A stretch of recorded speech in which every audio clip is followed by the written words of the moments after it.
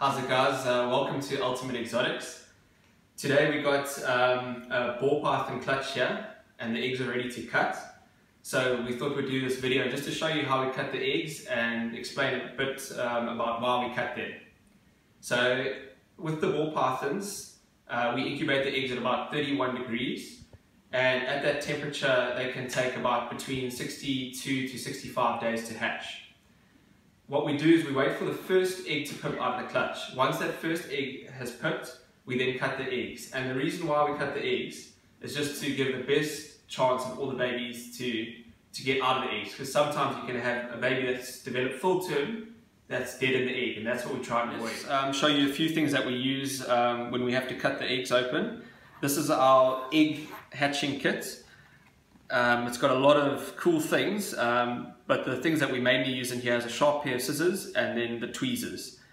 And another important thing that you have to have is a good disinfectant. We use this F10 aerosol disinfectant, and we disinfect the scissors, the tweezers and our hands just to avoid any bacterial infection when we're cutting the eggs. Okay guys, before we get down to cutting the eggs, let me tell you a little bit about the parents. The female, she's a nice big Enchi, and the male, he's a 2-gener. He's an Orange Dream Yellowbelly. Now all these genes, they are dominant and co-dominant genes, so you can get super forms. So we're hoping to try and get just the ideal situation would be Orange Dream Yellowbelly Enchi. So let's hope we get that. That's the ball python we want to see. Okay guys, now we're going to just do the disinfecting before we cut the eggs. So we're going to do the scissors first and our hands. And that's what's so nice about the aerosol spray. You can just apply it quickly. It evaporates, and just use a tissue to wipe it off before you cut the eggs. So everything's disinfected. Okay guys, so we're ready to cut the eggs. You can see the 2 eggs that have pipped here. It's this one here. You can see those marks there where they've cut it with their egg tooth. The baby's cut the egg with its egg tooth. And this one over here, which has also just started pipping.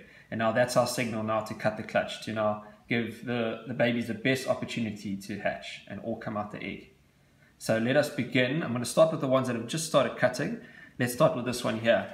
So you just got to be a bit careful. You don't want to go too deep, and you just go in small cuts along the egg. Sometimes you might see a little bit of blood, and that's okay. A little bit of blood and clear liquid, and that's not a problem. That's just the veins on the egg.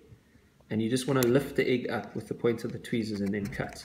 And what we do, we're going to cut down here, and then we're going to cut along here to make a V, and that will give us a window just to look inside, and then also just make it nice and easy for that baby to pop its head out and come out the egg when it's ready, when it's absorbed all its yolk.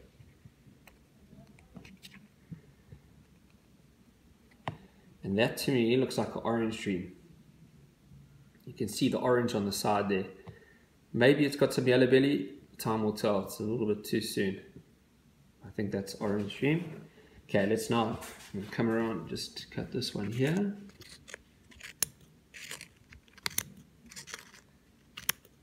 You can see I put the tip of the scissors in, then lift the egg up and then snip. And that's just to keep the sharp point of the scissors just away from the snake inside. Okay, I think that's enough. Let's see.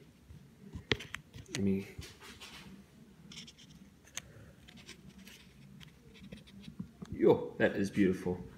And now to me, that could be the 3-gener we'll be looking for, because it's very clean. So that's got Enchi in it. You see the sides, it's got Enchi, Orange Dream and Yellowbelly. I think that could be the 3-gener. We'll do a video a little bit later on just to, oh yeah, here you can see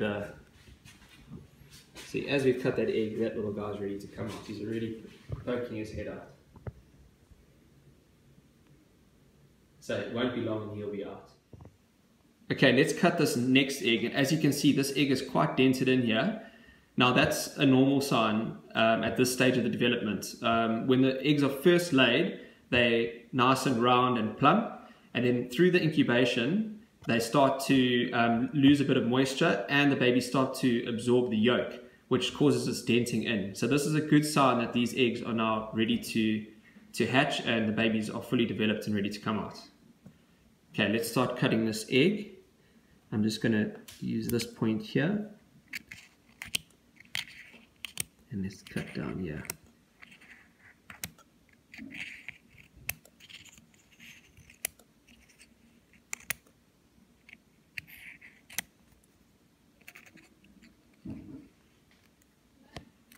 Okay, and that to me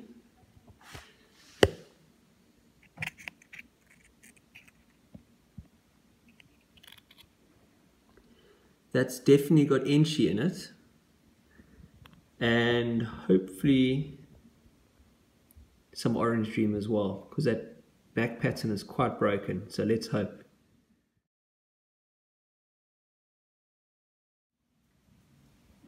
Okay guys, we've cut the last 3 eggs of the clutch. Let's have a look what we think might be inside. This one here is again nice and orange, and it's got a reduced pattern, so we think that's Orange Dream Enchi. This one here looks like it could just be a straight Orange Dream.